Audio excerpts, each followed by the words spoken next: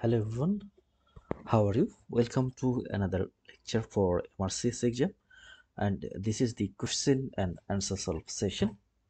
Here, this is the question. A 34 years old man undergoes excision of the sarcoma from the right buttock. During the procedure, the sciatic nerve is sacrificed. Which of the following will not occur as a result of this process? So here, first of all, we have to find out the key points from the question. A 34 years old man undergoes excision of the sarcoma and it was located at the right buttock. And during this operation, the sciatic nerve is sacrificed. So, which will not occur at this procedure. So, though sciatic nerve is sacrificed, we have to find out which action will preserved. So, which is not a function of the sciatic nerve. Here the options are loss of extension of the knee joint, foot drop, inability to extend the extensor hallucis longus, impaired function of gastrocnemius, and loss of sensation on the posterior aspect of the lower leg. So first of all, let's see the sciatic nerve. So here we can see this is the sciatic nerve from here up to the here, and here we can see this is the sciatic nerve. It here, and sarcoma as located in the this area, hip area. So during the sarcoma excision, this sciatic nerve is sacrificed, that means divided and lost. So first of all, let's see this sciatic nerve. This sciatic nerve, it arises from the lumbosacral trunk, then it passes anterior to the piriformis muscle. This muscle is the piriformis. So this is the piriformis. So just anterior to the piriformis and inferior to the piriformis, it enters into the posterior aspect of the thigh. Then we can see it passes behind anterior to the long head of the biceps femoris, and this is the popliteal fossa. So at the upper end of the popliteal fossa, this sciatic nerve is divided into two nerves.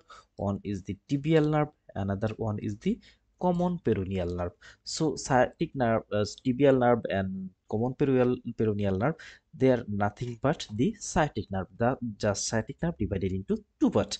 One is the tibial nerve, another one is the common peroneal nerve.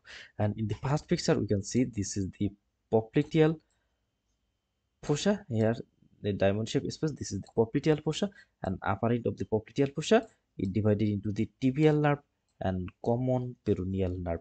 We can see the tibial nerve, it passes downwards to the posterior aspect of the leg, and then it goes to the in the medial side and finally reaches the sole of the foot. On the other hand, we can see this common peroneal nerve. This common peroneal nerve, it enters into the anterior and lateral aspect of the leg. So in this picture we can see the different nerve here, and here we can see this is the common peroneal nerve. Here this is the common peroneal nerve. This common peroneal nerve, actually this, and it goes anteriorly to the leg and it supplies this area up to this area. And we can see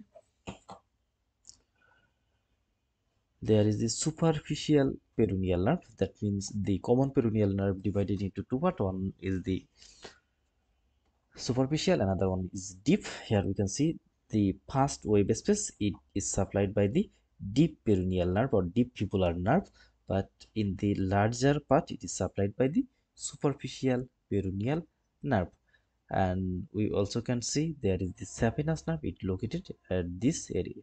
That means the medial aspect of the leg, it is supplied by the saphenous nerve, and this saphenous nerve is a branch of femoral nerve. And here we can see some other structures such as the obturator nerve, it supplies the medial aspect or adductor aspect of the thigh, and femoral nerve, it supplies the front of the thigh, and lateral femoral cutaneous nerve, it supplies the lateral aspect of the thigh. Then in this picture we can see this type of nerve. This is the posterior view, and in the posterior view we can see the tibial nerve, it supplies in the posterior part of the leg, and here we can see the tibial nerve also, it supplies in this area, and sural nerve it supplies only this area.